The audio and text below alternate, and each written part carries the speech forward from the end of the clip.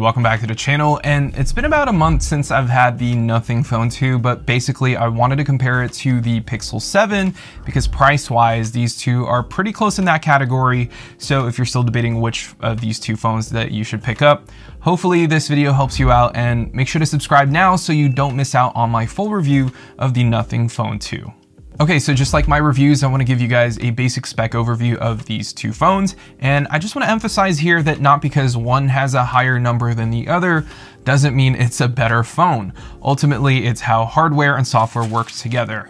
Alright, so first things first, the Nothing Phone 2 packs a 6.7-inch OLED display with 120Hz refresh rate. It can also dip down to 1Hz, and the screen has a peak brightness of 1600 nits, which is about 200 nits more than the Pixel 7's 1400 nits. Now this also packs a 4700 mAh battery, which can fast charge up to 40 watts wired and 15 watts wirelessly with reverse wireless charging at 5 watts. Now the Nothing Phone 2 is also equipped with the Snapdragon 8 Plus Gen 1, which, yes, is last year's chip. There is a much newer, faster 8 Gen 2, but the 8 Plus Gen 1 is still very capable of running heavy intensive tasks, and Nothing really optimized this chip with their software team to make sure that it's stable for Phone 2. Now my review unit comes with 12 gigs of RAM and 256 gigs of storage.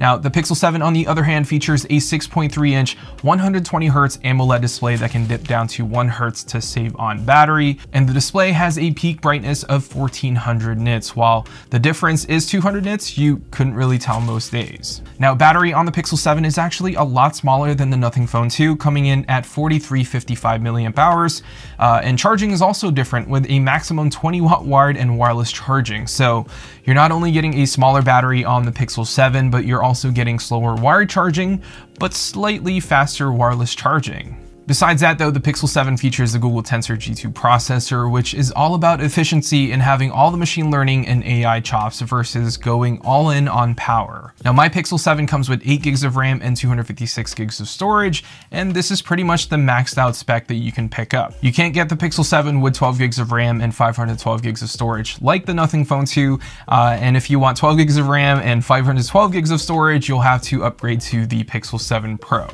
Now in terms of overall design, I love the uniqueness of the Nothing Phone 2. It's very reminiscent of the iPhone obviously, but looking past the flat sides, the rounded glass back with the glyph interface is really what makes the Nothing Phone 2 stand out. Sure, you can say that it's just a glorified notification light, but there's more to that than just being a notification light. If you set a timer using the new glyph timer, it'll show a visual timer on the back of your phone that'll count down, and once the light turns off, it'll obviously start buzzing your phone with the appropriate glyph lighting all around. Now there's also a tally light for whenever you're recording a video, which is kind of cool to see. And then when you plug in your phone, you'll see a progress light at the bottom to see how much charge you have and how much more you need for a full charge. And the obvious is that you can also use the glyph lighting for videos and photos. Now the Pixel 7 on the other hand still feels like a premium smartphone, and it's a looker too. I think it's one of the more good looking Android phones we've had in a while, with the aluminum camera bar on the back. But as we move closer to the end of the year and more smartphones come out, the design on the Pixel 7 is starting to look dated. And while it's a very clean and minimal design, I just can't ignore the glyph interface on the Nothing Phone 2. Now, even though the Pixel 7 has a smaller screen, they're actually somewhat the same size physically, which I find very odd. And I think in hand, the Nothing Phone 2 feels more comfortable because of the flat sides and rounded back, but also the positioning of the power button and volume buttons are well placed. Now when it comes to software, both phones are running Android 13 out of the box, but the Phone 2 uses Nothing OS 2.0 on top of it, while the Pixel 7, being a Google phone, just runs plain old vanilla Android 13. Now this one is kind of hard to pick between, since the Phone 2 out of the box, while it looks very different with, super unique iconography and fonts, if you peel off those icons and change up the font, the Phone 2 is basically a Pixel phone with a custom launcher and an icon pack. But I will say the design, the icons, the fonts that Nothing spent hours doing for version 2.0 and the Phone 2 is really well done, and I love the custom widgets that are exclusive to Nothing, and it's very modern, monochromatic, very techy in a way, and it's a really nice change of pace from the flat Material U icons we typically see when we set up an Android phone for the first time. Now the Pixel 7 obviously has Pixel exclusive features like Now Playing, which shows what songs are playing on the lock screen. You also have Quick Tap, which allows you to double double tap the back of your phone for, you know, a custom action. And then there's other software features like call screening, voice message transcriptions, and astrophotography mode inside the stock camera app. At the end of the day, it depends on you and what you prefer more, but if we're looking at both of these phones without all those layers and we look at how they perform day in and day out, they perform just about the same, and both phones are very fluid, very quick when going through apps and menus.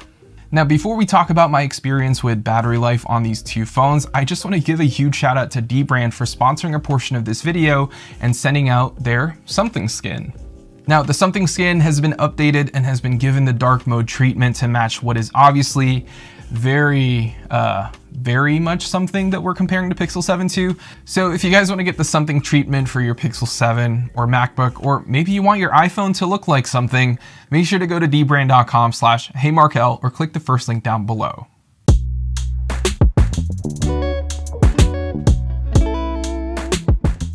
Okay, so before we talk about cameras, I just want to quickly talk about battery life real quick. I can easily drain both of these phones by 11 p.m. or by midnight, and I'd have to charge these phones overnight if I need to get up early and use the phone again. But obviously, how I use my phone could be a lot different than, you know, how you use your phone, so just take my testing with a grain of salt. One major advantage the Phone 2 does have over the 7 is faster wired charging and a bigger battery, but more often than not, both phones drop to about 15 to 20% by 11 p.m. So yeah, depending on how much you use your phone, you're definitely gonna have to charge these phones overnight. But if you use the Phone 2 heavily, you can expect a full charge in about less than an hour, about 55 minutes from 0 to 100%. All right, now let's talk cameras. The Nothing Phone 2 packs a dual camera setup with a main wide camera at 50 megapixel using the infamous IMX890 sensor, and an ultra wide camera also at 50 megapixel, which I was told by Nothing that it's the same sensor from last year, but they were able to further optimize the sensor to make the ultra wide a lot better on the Phone 2. Now, the Pixel 7 also features a dual camera setup with a 50 megapixel for its main wide camera and a 12 megapixel camera for its ultra wide. Now, just like battery, photo quality are obviously very subjective. What I like in terms of photo and how it's processed might be something you hate, or vice versa. Maybe I like more moody looking shots that are more contrasty, while you prefer bright and saturated shots. Personally, from my experience, the Pixel have always shot the best photos on Android. It's the most consistent or most balanced compared to other phones that I've reviewed. Now, for my testing, and I'll go more in depth in my full review of the Nothing Phone 2, but I think in terms of camera quality, in terms of photos, the Phone 2 and Pixel 7 are neck and neck. It spits out very similar looking images in daylight with natural looking colors, but the Pixel 7 obviously has better low light capabilities thanks to night sight. When it comes to ultra wide, I think the Nothing Phone 2 is a winner here with its much wider FOV, but the level of detail and colors that the ultra wide camera has on the Phone 2 looks really good too, and I think they really nailed down the processing here on the ultra wide this time around. And when it comes to videos, I think it's a tie. When it comes to regular 4K, I think the Nothing Phone 2 looks slightly better in everyday conditions. It has somewhat better stabilization on both focal lengths, and it looks less processed than the Pixel 7. However, the Pixel 7 features cinematic blur as well as 4K 60 video recording on the front-facing camera, while the Phone 2 is stuck at 1080p up to 60p for its front-facing camera, and there's no cinematic blur video of some sort. But yeah, that's the Nothing Phone 2 and the Pixel 7. Both are incredible phones, and whether you go with one or the other, I don't think that you'll be disappointed. You can find the Phone 2 on their website with a starting price of $599 and goes all the way up to $799, while the Pixel 7 MSRP is at $699 up to $799, but more often than not, you'll find the Pixel 7 on sale for about $100 to $200 off. Now, personally, I'll pick up the Phone 2 over the Pixel 7, not because it's a much faster phone thanks to the Snapdragon 8 Plus Gen 1, but because I think the camera is just as good as the Pixel. The software experience is very much similar to the Pixel 7 as well, with a few visual differences and their own take on Android 13. But as an entire package, the overall build quality and design looks a lot better on the Phone 2 versus the Pixel 7. I think the flat aluminum sides and rounded glass back on the Nothing Phone 2 makes the phone a little bit more comfortable in my opinion. But what about you guys? Which one would you guys rather pick up? Let me know in the comments down below, and make sure to hit that subscribe button because the review for the Phone 2 is coming very soon and you don't want to miss out on that video. Thank you all so much for watching, and yeah, I'll see you all in the next one.